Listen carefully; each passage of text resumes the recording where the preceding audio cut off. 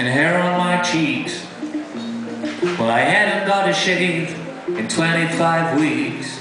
I cracked the window open, I had a handgun in the back seat, and you were going 65 on a waterfront street.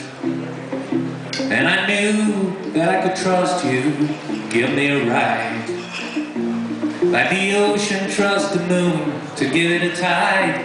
And you said, I saw someone being killed once when I was 14. And I said, you don't know where I've been. You were staying up heading south, and we were looking for food. It was a song stuck in your head, and it wasn't very good. The chorus was lame, it went like, lovers are waterproof. And I was staring at the palm trees through the sunroof. And though the gas was expensive here in California, you had been driving me on until the morning on, yeah. And you said, David, leave your past behind you, and it will all come clean. And I said, you don't know where I've been. Then you remembered the trunk of your car was loaded with beer. You parked the car and said, man, let's have one on the pier. You stepped onto the sand with no shoes in your feet. I was hungry as hell and said that I needed to eat. Well, something more this time than peanut butter on toast. And I said, I think the sunrise looks better seen from the East Coast. And you said, David, my friend, you're being grumpy and mean.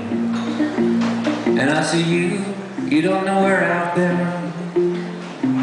There was a plane there taking off, and another plane that was landing. There was a sign that read breakfast by the side of the building.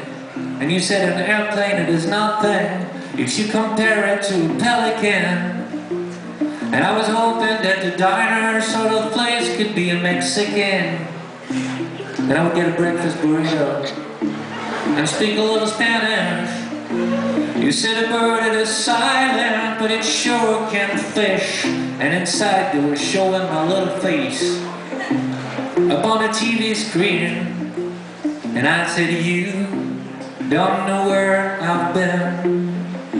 Then he said, David, you should get rid of your beard, and no one is gonna notice. And I said, baby, no one here wants to call the police. You see, the owner, he looks nice, and the waitress, she's pretty. To take any of them down would be a freaking pity.